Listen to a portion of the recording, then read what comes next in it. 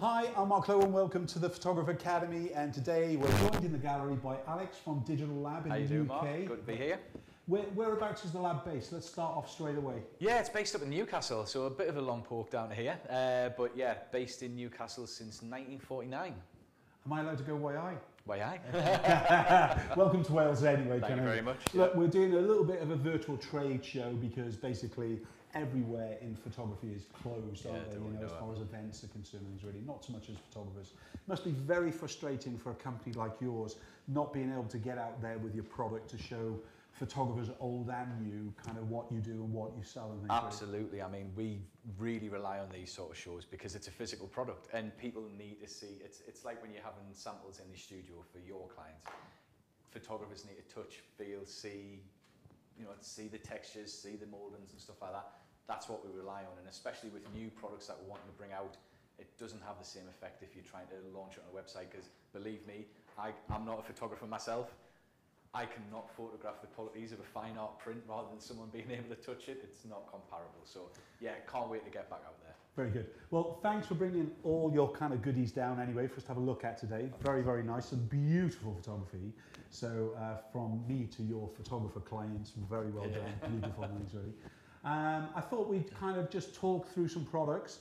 I think we should kind of look at the photography, whether you're a photographer that's a pro, who in other words, selling the likes of a portrait or wedding photography for the wall.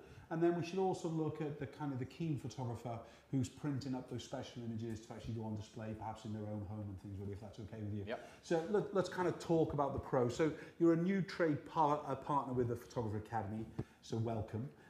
The good news is that you do very, very similar kind of designs as some other products that we kind of, Mark Hegel uses in fact. Yeah.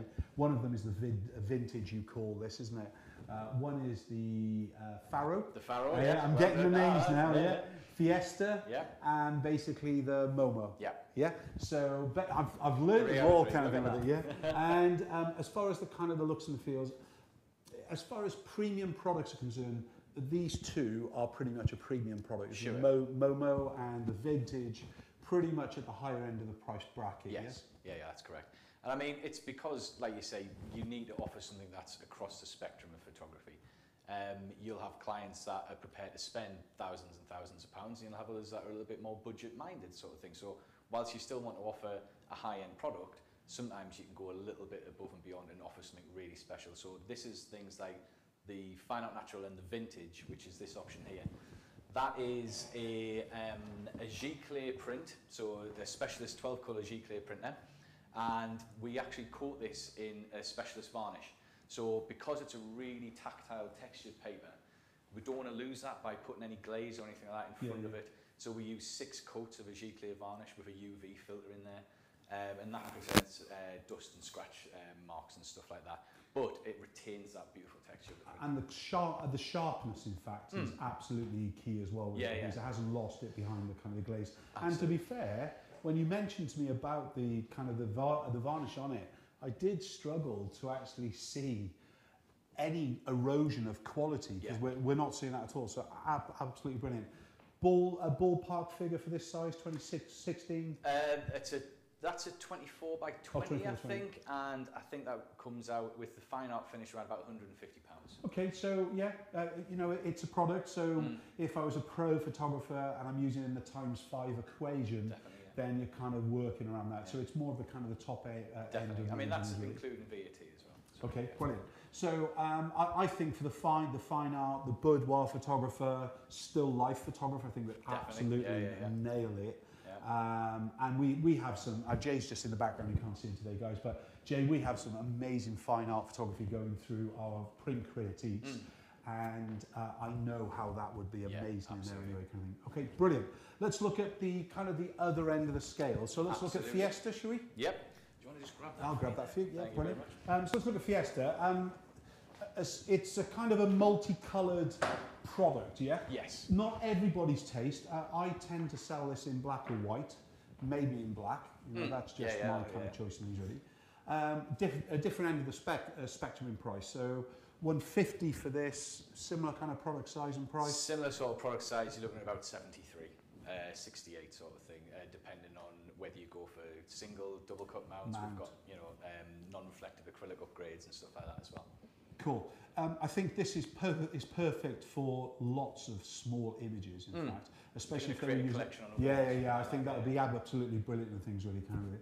Talk us through this product a little bit. Yeah, well, like you say, it's designed we offer it because you can make some good margin on it. It is a lower price point frame, but there's so much versatility with it. Like you said, the white and the black is, you know, makes up predominantly the largest amount of sales we do for this frame. But there is a lot of fun colours in that, and it's one of the ones where it really stands out with a lot of options for this. So really beautiful matte finish, really soft, smooth. Actually, it's almost like a powder coated finish on the frame, but hardwood, so a really good quality. Really, you know, it's not going to warp. So no pulp. Yeah. It's all solid wood. Yeah. Okay. Who's the biggest buyer of this, do you think? We sell a lot, like you say, lifestyle photographers, a lot of newborn photography go with this, and like you say, stuff for selling clients' walls for gallery walls and stuff like that. And because you can choose different colours, you can mix and match and sort of play around and make something really creative with it. I think it's got a good commercial lab application as well, though, isn't it? If you're a commercial photographer looking to sell into new coffee shops or whatever, you go for a particular colour scheme or something brilliant like that. Without a doubt, and things really great. Let's talk about wedding photography from there. Can we just grab that small little image? Is that okay? Absolutely. Because this is a version of the Faro as well, yeah? Yes. So the Faro. Is this the narrow Faro or the Faro? This is the Faro.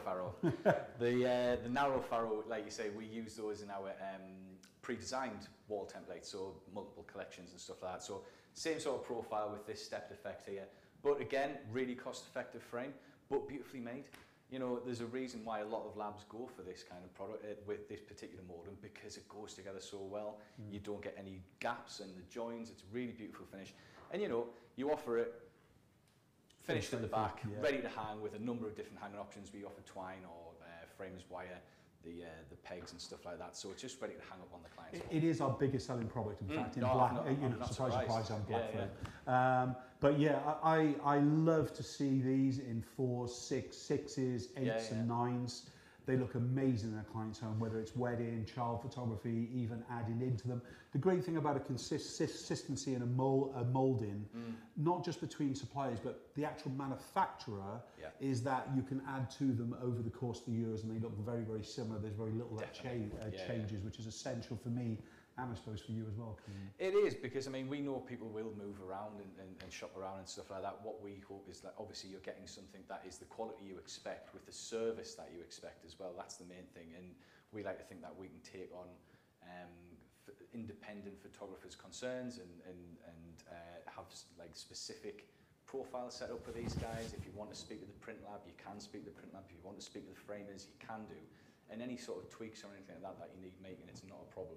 But going back to the frame, it's a very versatile frame as well. That's what you say. You can use it for boudoir, you can use it for wedding, you can use it for newborn. I mean, big, you know, multiple image frames and stuff like that with the newborns is hugely popular with this. Brilliant. Let's go fine art again, shall we? Because I absolutely love the image behind you of the black child. I think it's absolutely, I just wish I'd taken the photograph. Like there's so many on here today, that is just drop dead beautiful with it. So we're back into your fine art range again? Yeah, so the Fine Art Natural. So this is a standalone product that we have in our wall art section. Again, it's with the really textured fine art etch paper with the varnish again. But what we do with this, I mean, this is our best-selling standalone product. Is it? Okay. It's, again, 30 by 24. It's probably around about £149, £138, something like that. So we get an extra size really for this compared to the vintage. Yeah. I mean, the vintage, it's a higher price point because of the frame selections that go with it, and you can get a photographic option with the vintage, whereas this is purely fine art. Okay. And we've handpicked the frame options on there. There's probably about 16 different frame options for this product to suit that style of photography and to suit that style of print finish. Do you know, if I was a headshot photographer or a commercial photographer, this is what's in my gallery. Something a bit different. It would be, if he can or she can shoot like this consistently, that in a gallery, there's not a client that wouldn't book you and a client that wouldn't spend. I was kind of fascinated by even the headshot photographers who photograph young actors and everything else with it. They don't really sell wall art. No. It's just kind of, no, we just sell you 10, 20 digital images, we'll retouch somewhere else and go away and else. I mean, that, I would add my signature to that straight away, and you can only buy it from me, and that is it. I would absolutely litter. I like to present like a gallery. So we do have these little kind of shelves, as you can see in the background here. Yeah. So it's a quick way for us to kind of, you know, not a reveal wall. I hate the saying of that, but it is a reveal wall. Yeah. But it's also a great way for us to actually put new products up, to look at them. When we do focus groups with people, looking at new product design and things, what do you think? Yeah. And what do you think? We get it off the shelf, we give them to talk about it and everything else. And it's not just, I've always believed in a focus group with the consumer. Yes. It's not with the photographer, because the photographer goes, oh, I love this, I want 3 of these, yes, and how much are they? Okay, I'll buy the cheaper one. Yeah. You know, and they're always like that, isn't it? Yeah. I kind of randomise it, I didn't mean that, but I mean the same, you know, it's kind of, I want that, I can't afford it, so I'll buy something else. But it's making sure that it fits with you and your kind of look and brand and else with it and things really. But I've always believed in the focus group of the consumer, not of the photographer. Hugely. Because the photographer at times can be out of touch with what the consumer's going to want and things. I mean, I think you have to have an element of you've got to love what you're offering, but that has to go hand in hand with it's got to sell. Yeah. You know, it's got to be priced right, it's got to be something that is going to go into people's homes. So you have to keep up with things like interior design trends and stuff like that, because that's what you're offering. In terms of offering it as a finished product, they're buying your photography, but it has to go up in their home. So like that's why it's great to show them in person or in like things like Pro Select or something like that, just to give them an idea. Yeah. But it has to be applicable to them.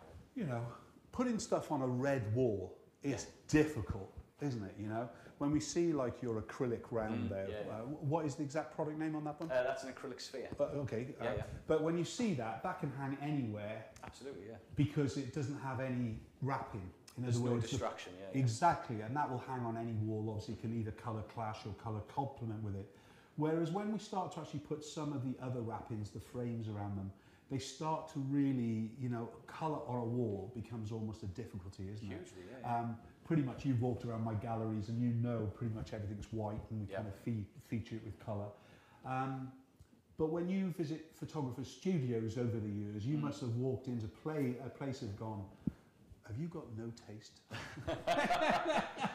Well, because you could have come to Mark Club on Photography, 1986. Yeah, I know you probably weren't born then. But basically, you weren't born then, were you? No, I was. Oh, just about. I was a Stratton 3 roll. Okay, right.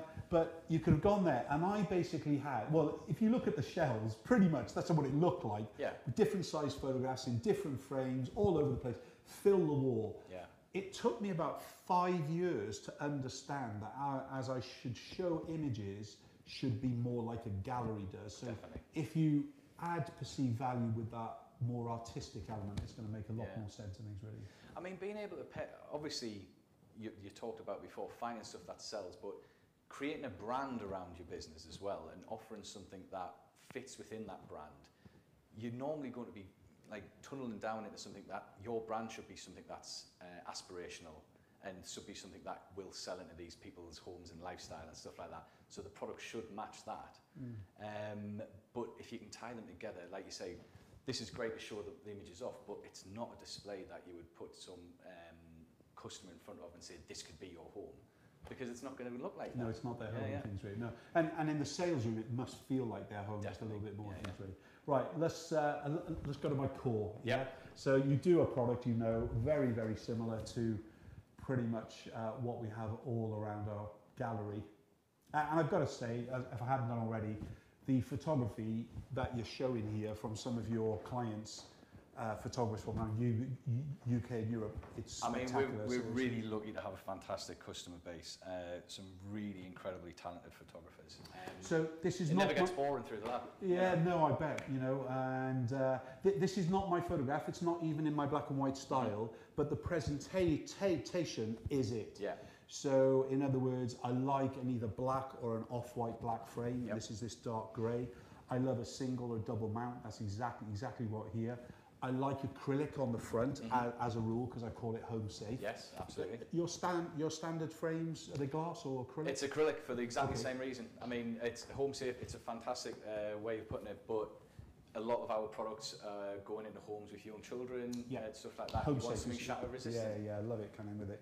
And I noticed on here you've got a signature. Yes, yeah. Is that a digital one? Because It is, yeah. Okay, great. So the photographer can upload that, place the order, and then as they move forward, any frame print that they want to go for, it's just a little drop-down option. They can add their own signature in pen or pencil to that. So I know you're predominantly a professional lab, so Yes. you only deal with professional photographers. That's right, yeah. What deems a professional? So I'm shooting weddings and I do a few portraits on the side.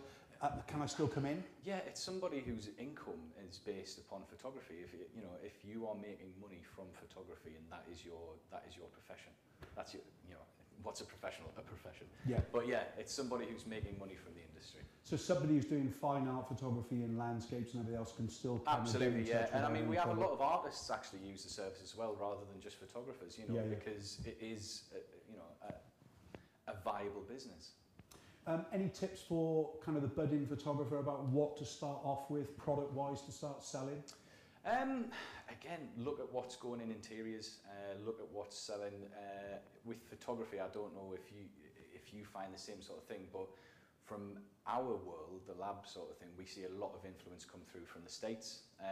So have a look. You can maybe get ahead of the curve a little bit with that. Thin aluminiums, thin wooden profiles and stuff like that are very popular at the moment as well. That's really strange you're saying about the States, because I don't see any influence coming in through from the States Really, yeah. in product. I I would say more look at the China, look, I'm on about the Hong Kongs, the kind of the real developing, the Taiwanese, Australian market phenomenal. The Australian market very much. Sweden, actually, I mean, the world of IKEA. I wouldn't have said America, funny enough. I would have said America if you're only looking for that fine art product. This isn't American. This is timeless art, this is gallery level, isn't it?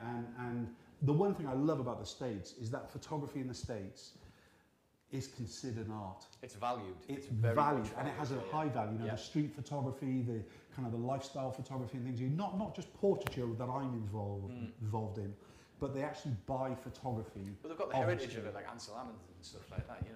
It's in their sort of DNA almost. Yeah, I was lucky enough for years to work over on the West Coast America, near Corvallis and kind of Portland and all that kind of area. And I was lucky enough to go to a few of the kind of the weekend street markets.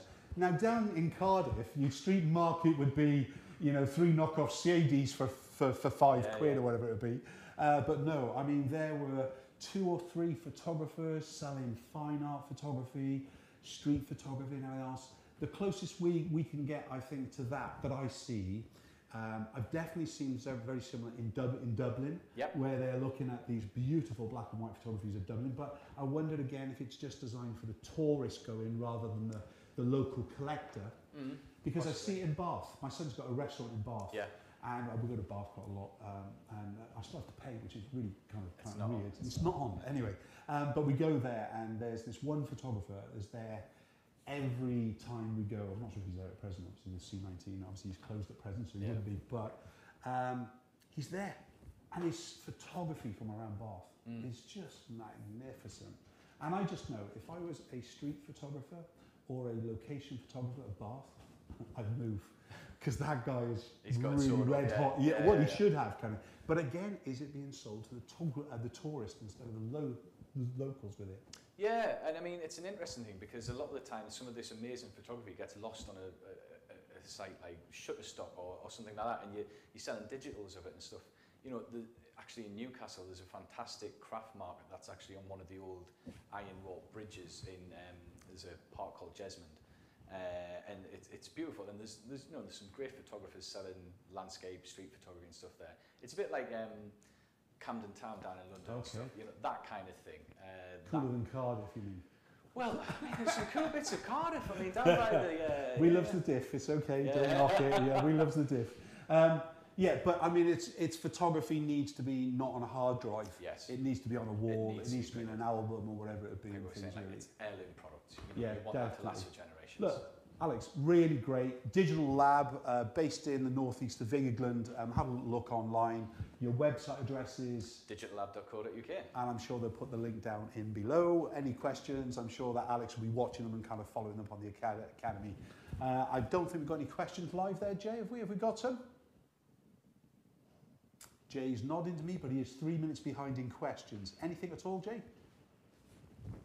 No, I answered them for him. They just wanted a bit of reiteration on the names of the frames, but I know them now, so I don't know. Fantastic. Hey, so if you didn't hear Jay before, he said he's answered a few of the questions that were covered in about the names of the frames and things. Alex, I'd shake your hand, but it's still not allowed. Virtual kind of thing with it. Good luck with all this. I can't wait to actually see some of your product actually on our walls here. Brilliant. Actually down at the Academy. So for Mark Cleghorn and the Photographer Academy, to Alex and Digitalab, we'll see you on the next one. Take care. Thank you very much. Bye-bye.